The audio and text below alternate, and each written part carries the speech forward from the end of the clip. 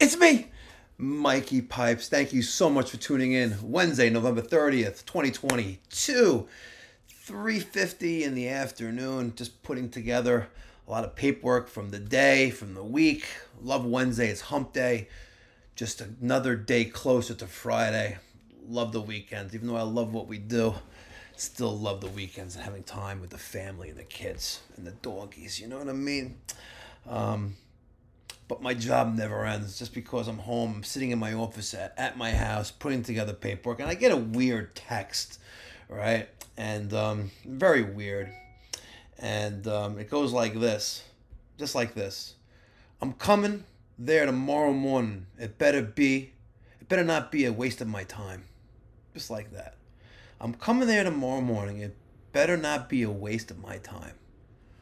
I'm like, who the F is sending me this? So excuse me, who the f are you talking to like that, right? And I'm like, no one's texting me like that. Like, yo, what's wrong with this guy, right? I have no idea who it is, right?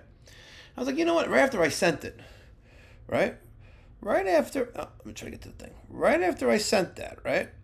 I was like, you know, I'm going to call this guy up. And I called him from my cell phone the first time, and he's screaming, yelling, and cursing and stuff like that. And I was like, you know what?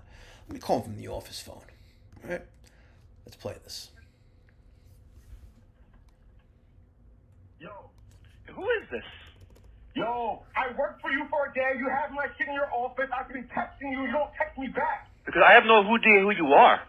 Who are you? You know who it is. Who else stuff do you have in your office? By the way, do you talk to people this way normally?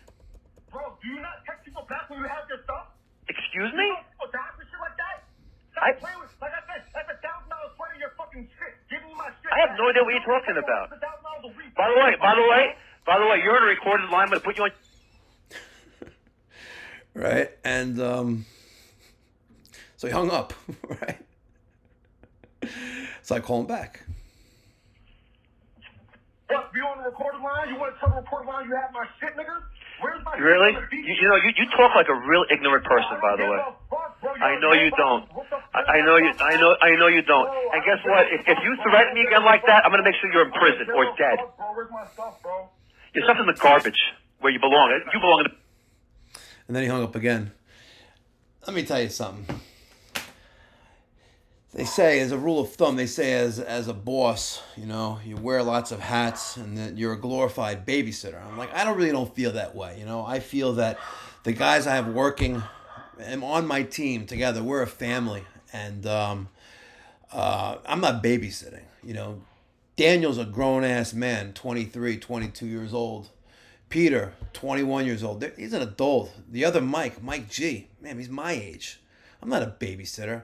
But then I realized who this guy was, right? You know which character this is? This is that guy who had a seizure on a job 1 hour into the day, right? Doing a ride along for the day. He had a seizure on the job in the back of my truck, foaming from the mouth. I had to call the ambulance. The police came out. It was a big to-do, right? And I actually cared about this guy. And realistically, he emailed me, texted me he texted me a few times, right? And he wanted me to FaceTime with his doctor so he can explain that he didn't have a seizure, he just was in immense pain. Let me tell you something, bro. I've been through a lot of shit. I've seen a lot of shit, all right? I've been to the school of hard fucking knocks. And let me tell you something. I've seen people get stabbed up and go after somebody else with a knife. I've worked in freaking Queens and Far Rockaway and the real projects where people get shot, right? And the guys say, oh yeah, you guys shot me. He's got holes up in him, and he shoots the guy fucking back, right? And you're gonna tell me about this guy who was in pain and it wasn't a seizure? The fucking paramedics said it was a seizure. And this guy's gonna call me up like that and talk to me like I'm some fucking child? Yo, bro, you bring your shit to me. You bring your shit to me, I'm gonna put you in a body bag. This guy, what an animal. Kristian.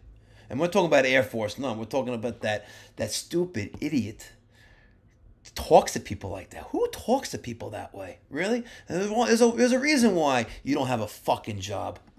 Degenerate loser. Ugh. I'm pissed. Anyway. See the shit I have to deal with? Crazy shit. Anyway. Just want a little rant and rave and show you the shit that comes across my phone and my desk. Crazy. Crazy. Kristian, you need to get some help, bro. Get some help. Okay?